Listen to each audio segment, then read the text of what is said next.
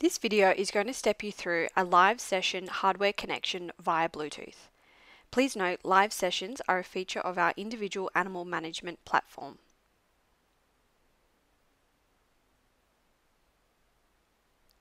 This diagram demonstrates the hardware setup I am going to step you through. We have a TrueTest XRS EID reader, which is connected via Bluetooth to the TrueTest ID 5000 indicator. Load bars are connected via cable to the ID 5000 to capture animal weights.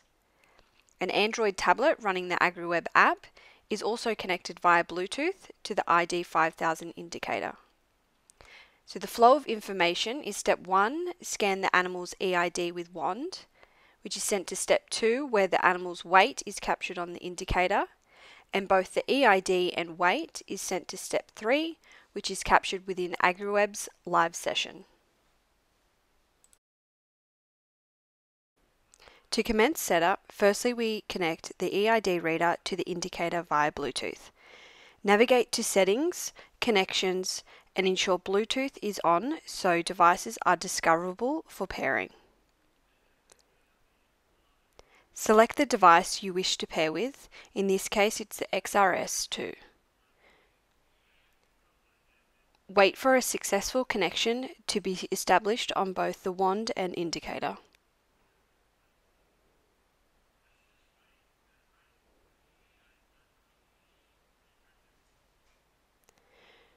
Repeat and connect the tablet to the indicator. Go to Settings, Connection, and ensure Bluetooth is enabled. Wait for your available device to appear.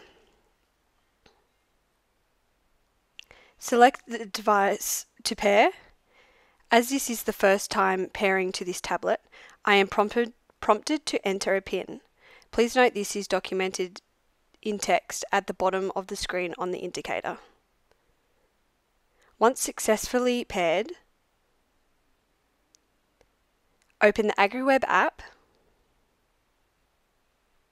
go to Menu, Hardware Connections, and the indicator will now be listed to connect.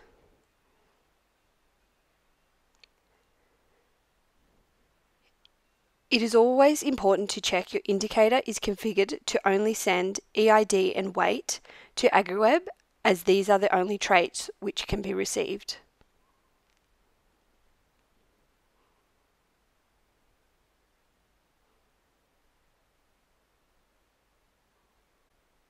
You are now ready to start an AgriWebb live session.